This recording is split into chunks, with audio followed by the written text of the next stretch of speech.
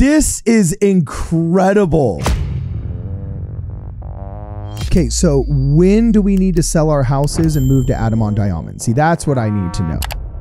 Time doesn't actually exist. Clocks do. All of this is centered around Jesus Christ. So here's when Kwaku needs to start to repent. Okay. You're right. Oh, fascinating. And it Exactly corresponds with the Jubilee calendar's mid-year. This is so intriguing. What are these 7 seal deals going on? This book that's sealed on the backside with 7 seals, what does that even mean? And the inspired answer that Joseph Smith gives is that it's the 7,000 years of the Earth's temporal existence.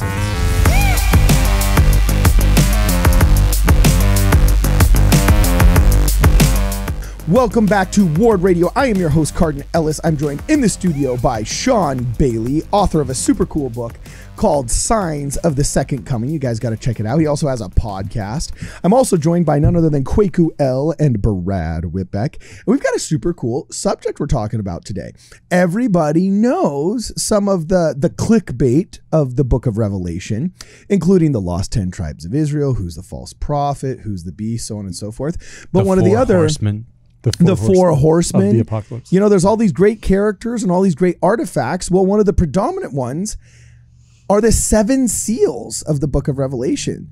What do they represent? Who are they? What are they? When are they? So on and so forth. Here to illuminate our minds is the author, the proverbial writer of the book on the book of Revelation and the second coming, Shaun Bailey, who's going to tell us what's up with the 7 seals. So Shaun, illuminate our minds, man. What are the 7 seals? What do they mean? What do they represent?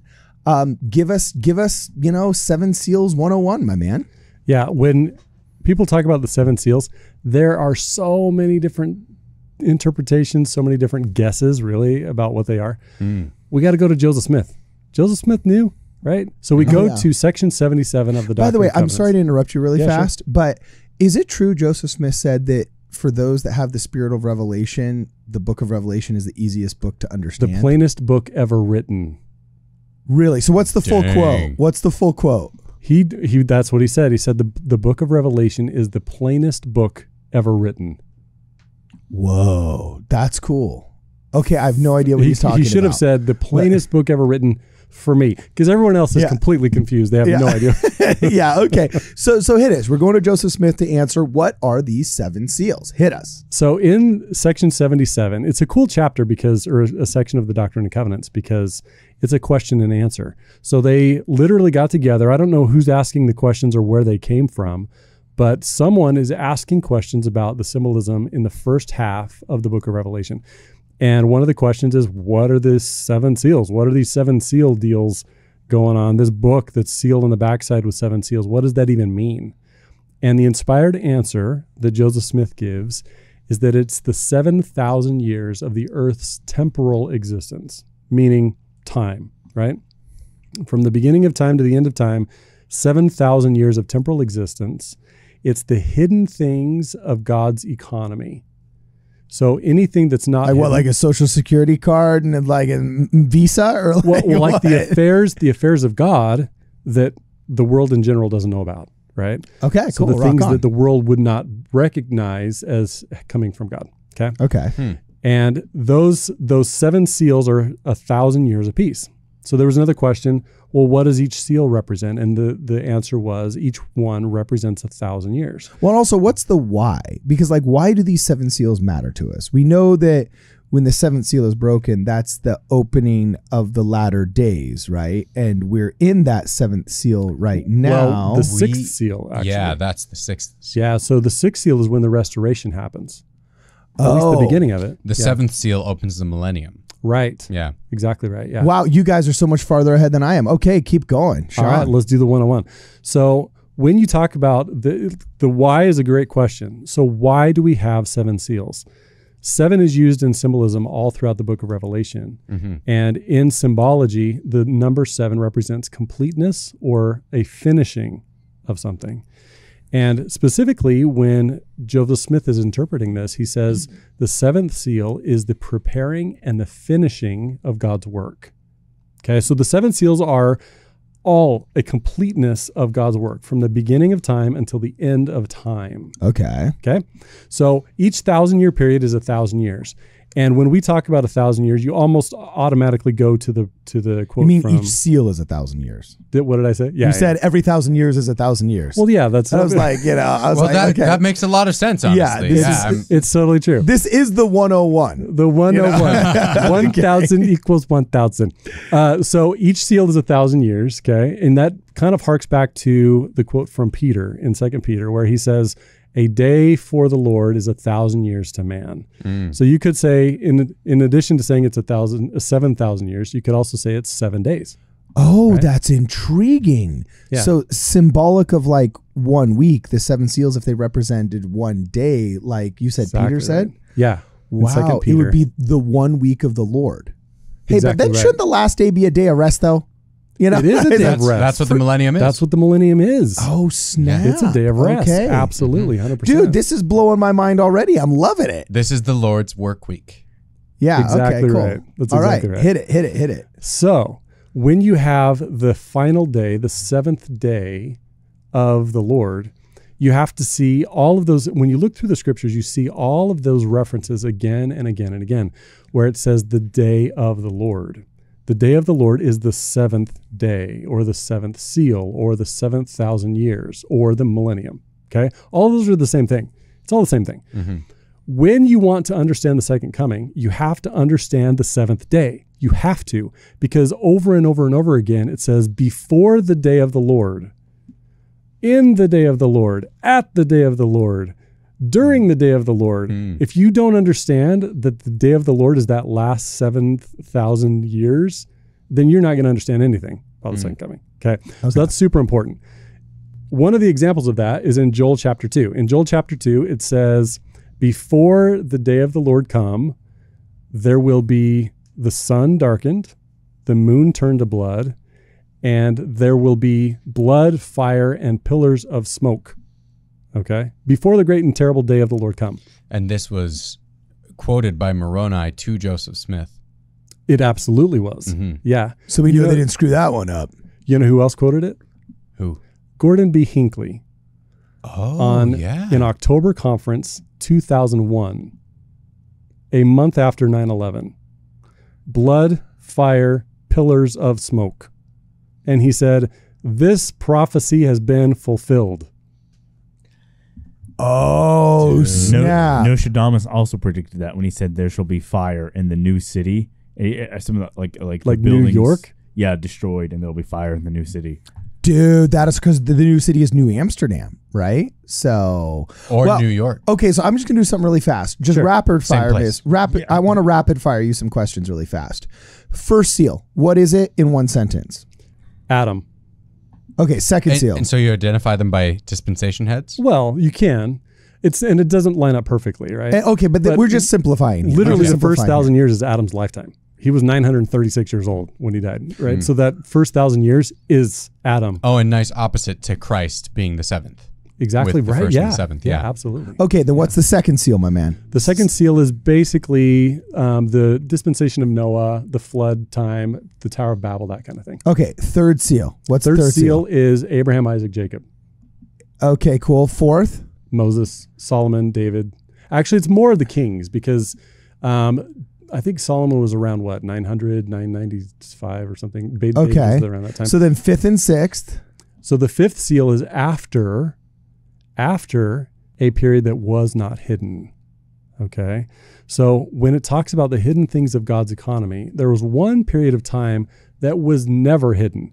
It was prophesied freely from the beginning by all prophets. And Jacob talks about this.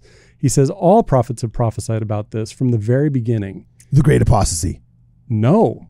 Oh, no, what? Christ's life and ministry, his birth, his death, his resurrection. So which one was the Bronze Age? I've heard some people say like Iron Age was the third seal. That was the Bronze fourth. That Age was the fourth seal. That would have been the fourth seal. Oh, okay, Yeah. cool. So you basically think the seals coincide to patriarchs or founding fathers of the faith, shall we say, or dispensation heads, as Brad calls it. I think it literally is 1,000-year periods. Like, just you can line it up with whoever was in that 1,000 years, but I think it's literal 1,000-year periods to the day. Interesting. I don't believe that God approximates. Like there's a ton of people, they'll go in there and they'll say, well, it's been about 2,000 years since such and such, or it's been about 1,000 years or such and such. I do not believe God works that way. Why does he need to? Why does he have to approximate? He doesn't. He doesn't have to approximate because we're the ones with the screwed up calendars. Exactly right. Well, and also, but here's my only pushback on that idea of like he does not approximate. Okay, that's romantic. It's cute. Like there's no such thing as coincidence. I believe the one person that said hello to me at the hot dog stand was, God was telling me to say hello to me. You know what I'm saying? Like I get that. That's cute. It's romantic. It's great. And I'm not trying to disregard it, even though I sound like I am. I'm not. I've kind of always viewed the second coming as a thing that is dependent less upon chronos and time as it is upon the righteousness of the people. Because if I learn anything from the pride cycle in the Book of Mormon, isn't it kind of that like the more righteous they were, the more they postponed the next invasion of the Lamanites and the next destruction and the next everything? And you see the same pattern with Abraham, right? Yeah. And when the angels visit Abraham and they have several days that they would have normally destroyed him. They were going to destroy the city, right? So there are certain parts to the second coming that are absolutely dependent on our righteousness. Okay, but then if they are, and it's dependent upon us, doesn't then this idea that God does not approximate? Well, what if we could be righteous for a week longer than regular? Well, let me finish. Let me finish what I was saying. Okay. So there are parts that are absolutely dependent on our righteousness, like the building of the city of Zion, for example. What's stopping us? But there are many parts to the second coming that are absolutely set in stone according to the day that God has foreordained will be exactly this way. Okay. Wow. Okay, so it's a little bit of both. It's absolutely both. I think one, it's because God is not operating on linear time, like we assume. Okay, that's fair. All things are happening at once. Yeah, and linear time is for us. It's a gift for us. In fact, we don't want to get too. Time doesn't actually exist. Clocks do. But that's a different thing. You're absolutely right. Time only is defined by how you measure it. That's it. Yeah. Time itself is not really. But then look, I use the Gregorian 365. I don't know what you communists think, but I'm going to stick over here. Phantom time. No. 365.25. No, 365.25 because we have a leap year, right? Okay, yeah. There's also when you think about the dispensations this way, I like to look at them as empires. So you have Eden, Zion, the flood, Babylon, Egypt, Rome, America. Sure. Which makes it creepier. Which makes it a lot scarier. So if you say something really quiet like, America. Well, then we would be like the Jews turned Christians that were living in Jerusalem or in Rome. Like, I mean, the Apostle Paul taught to the early Christian church in Rome. And if Rome... It also means that we're going to fall soon. Ooh, that's not good. Because we're near the end. We're not only Babylon, we're Babylon the Great, which shall fall. Well, we are. So then the question arises, which seal are we in, right? You were saying the fifth and the sixth. What was the fifth and the sixth? The fifth is the first 1,000 years after Christ. Okay. And then the sixth is the second 1,000 years after Christ. The second 1,000 years where the restoration happens. And so Christ is at the very end of the fourth seal, beginning of the fifth? Christ is not part of the seals. So he's in a period of time called the meridian of time. And all time is centered around him. All of it. So everything before was a precursor to him. Everything after was a witness of him, right? So all of this is centered around Jesus Christ. And is this when I pull up the cool graphic that you put in the Discord, bro? Yeah, throw that up there. Okay, cool. So here's the meridian of time. I'm digging this, man. I'm totally digging this. Let's hit it. Okay, so this is a model of what is called the Jubilees calendar. Oh, yeah. Okay. There's a book of Jubilees where they outline how all of the priests in the temple are going to work. And they basically take an entire year and they divide it into 49-day pieces. So the math doesn't work, right? Yeah. When you divide it up into these 49 days, the 50th day is a Jubilee. And for those of us that are listening in the radio, it starts with the end year, 7 days, and there's the plant. Then there's the plant phase of 49 days. So it begins in spring. Yeah, and then there's the water phase. Yeah, that's right. Yeah. Okay, so there's a plant phase of 49 days. There's the water days. There's the water phase of 49 days, the nourish phase of 49 days, the tend phase of 49 days, the grain phase of 49 days around the mid-year. Then there's the vines phase of 49 days, and then the burn of 7 days and the 49 days of olives. And that's the cycle completed right there in all 7 segments. Yeah, and for those of you who are just listening, there are 7 segments, but then there is a little section, a little season, so to speak, in between the 4th and the 5th. There's a little season in between the 6th and the 7th. And then there's a little season at the very end. This is so intriguing. Yeah. Like, this is incredible. Carden, can you put it back up and drag it over to the side a little bit so we can see the 7 seals? Oh, I'm going to give you the whole thing right here, man. Just so everybody can just see everything in all of its grandeur. Yeah. Okay, keep going. So the reason why this is intriguing is because it is not related to the second coming at all, but it provides a pattern for the 7 seals. Oh, so the meridian of time is not like in the middle of a seal. It is between the 4th and the 5th seal. Exactly right. Oh, fascinating. And it corresponds with the Jubilee calendar's mid-year. Exactly right. Of a different 7-day week. That's so fascinating. the period after the mid-year period, it doesn't include that mid-year period. It's afterwards. So you have this little section. It's like an intermission in the movies. The intermission isn't during the second half and isn't during the first half. It's just the intermission. Exactly right. Yeah. Like Washington, D.C. isn't a state. It's just, the District of Columbia. And so Christ comes at the meridian of time. And here's what's interesting is you missed this last time, Kwaku. But one of the big discoveries that Don Bradley had about the translation of the plates with Joseph Smith was about it being done at the Passover time in conjunction with the 40-year period and the celebration of Jubilees or what I can't remember. And I can't regurgitate everything that he said, but that was intriguing. So anyway, keep going, Shaun. So let me give you an example of that really quick. So when I say that God does not approximate, one of the perfect examples of that was the prophecy from Nephi and Lehi that Christ will come 600 years after my father leaves Jerusalem. Mm-hmm. To the day. If Lehi and Nephi and their family left Jerusalem during Passover and Christ was born on the Passover, it was literally 600 years to the day. To the day. God does not approximate. Another example, Samuel the Lamanite. He's standing up in front of the Nephites on the wall. They're trying to hit him with arrows, right? He says, 5 more years cometh, and then the sign will be given of his birth. Mm-hmm. And then there's arguments about the day. Yeah. And they're going to kill all of the believers. On that day. Yeah. It was to the day. Uh-huh. The unbelievers were counting the days literally until it was 5 years exactly from the time that Samuel said it would happen. And Samuel, why would he not get up there on the Passover when everybody's out in the street, everybody's celebrating, they're all having a feast? That is the best time to talk to people on a wall, right? So exactness is absolutely a part of the prophecies of the second coming.